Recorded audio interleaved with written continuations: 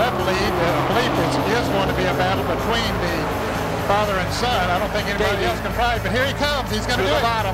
He's down low. Bobby Allison high. Davey Allison trying the inside move. Bobby Allison holds him off. They come to the stripe, and the winner of the 30th annual Great American Race, Bobby Allison. Davey Allison, his son, in second. Judy Allison ecstatic. What a tremendous family performance.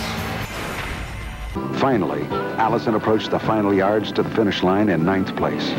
Waltrip had finished 6th. The DieGuard crew began the celebration they had sought all year. Allison had won the title by 47 points. Richard Petty risked it all to win and received the ultimate reward. He won the Daytona 500 for an unprecedented 7th time, a record that still stands today. We ended up winning 12 races.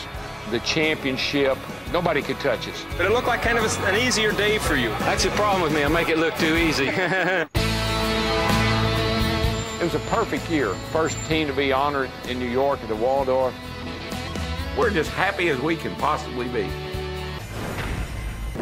Down, the checkered flag about to come out, and sprinting to it is number 88. Bobby Allison has won the Daytona 500 for the 2nd time in his career.